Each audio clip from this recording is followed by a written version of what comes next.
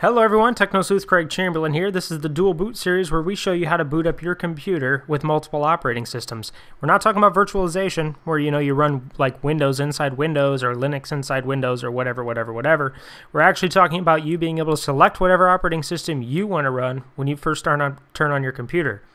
Now, first thing we're going to do is, after we've installed ASUS Partition Master, which we did in the previous episode, just go ahead and open it up. And essentially this is going to show your hard drive. And what you need to do first, before you do anything else, is right-click on it, select Advanced, and you want to check this partition.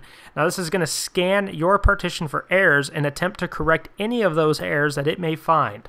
So go ahead and check off all of them because you want to make sure your drive is completely healthy before resizing it or partitioning it. And then select OK, and that's going to run through your file system scan. This says check complete and 0 errors found, and then select OK.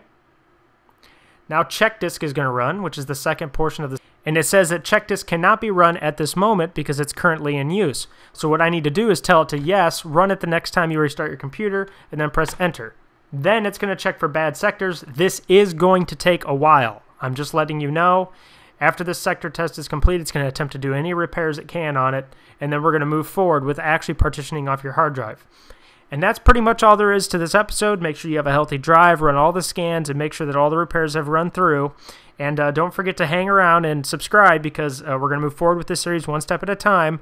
Leave comments and ratings, and thanks again for stopping by.